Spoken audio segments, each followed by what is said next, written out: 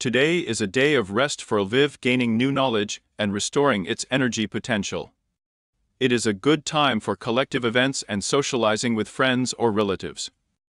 In the morning, personal worries may arise, and any unpleasant news can bring tension to an emotional breakdown.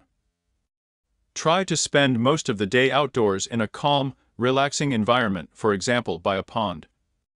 In the evening, some complications in the relationship with younger relatives are not excluded. Subscribe to the channel. Get the forecast every day. Join us on Telegram, link in description.